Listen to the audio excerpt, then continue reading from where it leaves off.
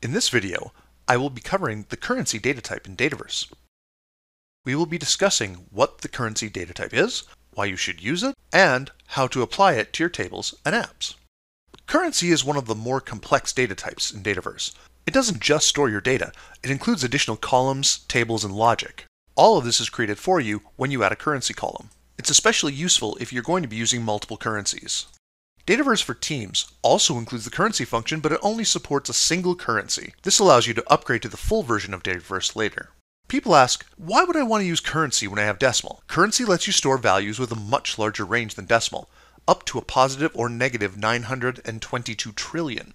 Also, it lets you configure multiple transaction currencies. Finally, using the transaction currency data, you can submit values using a currency and automatically convert it to the default currency of your environment. A few basics before we go to a demo. When you set up your Dataverse environment, you select a currency. This is the base currency that will be used for all transactions and calculations. When you add a currency column, you will get additional tables and columns added automatically to support the currency logic. Additional columns include lookups to the exchange rate and transaction currency, and a base column that stores the converted transaction value. You will also have a new table for transaction currency. Here I have a new table named Online Purchase. Now, I'll add a currency column. Under the Advanced Options, you can see the minimum and maximum value for these fields are defaulted to the limits of the field, but these can be made smaller.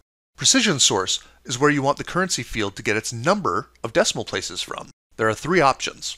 Precision Property sets a specific decimal precision for only this field.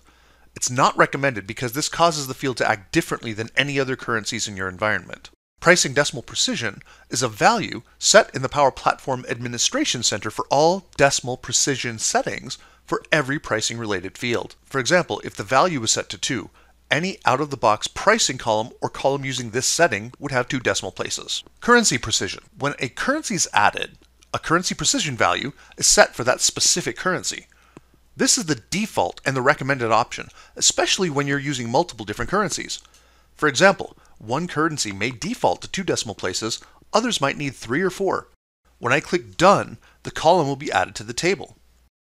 After I save the table, you can see that lookups for exchange rate and transaction currency are added, as well as a base field for the currency column I created. Here's an app that uses the currency fields. I've included the transaction currency lookup to pick the currency, the column to enter the online purchase amount, and the online purchase base field so we can see the calculated value. I'll add a new online purchase, enter an amount, pick a currency, and save. In the saved record, you can see that the base amount is calculated. This occurs after a row is saved and requires no additional work from the maker. If I edit it and change to a different currency and save, you'll see that the base value changes based on the exchange rate for the selected currency. If you want to add a new currency and you don't want to use the admin portal, you can build an app to create one. This does require that you have write access to the transaction currency table. I'll create a tablet app that has a gallery view of the transaction currency table to see all existing currencies. Now I'll change the gallery to remove the image and resize it. Now I'll add a form and point the form to the transaction currency table.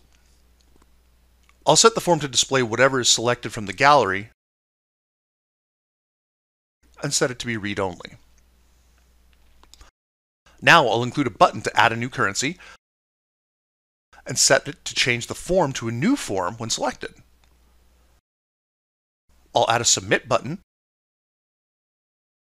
I'll set it to submit the form and reset the form to blank.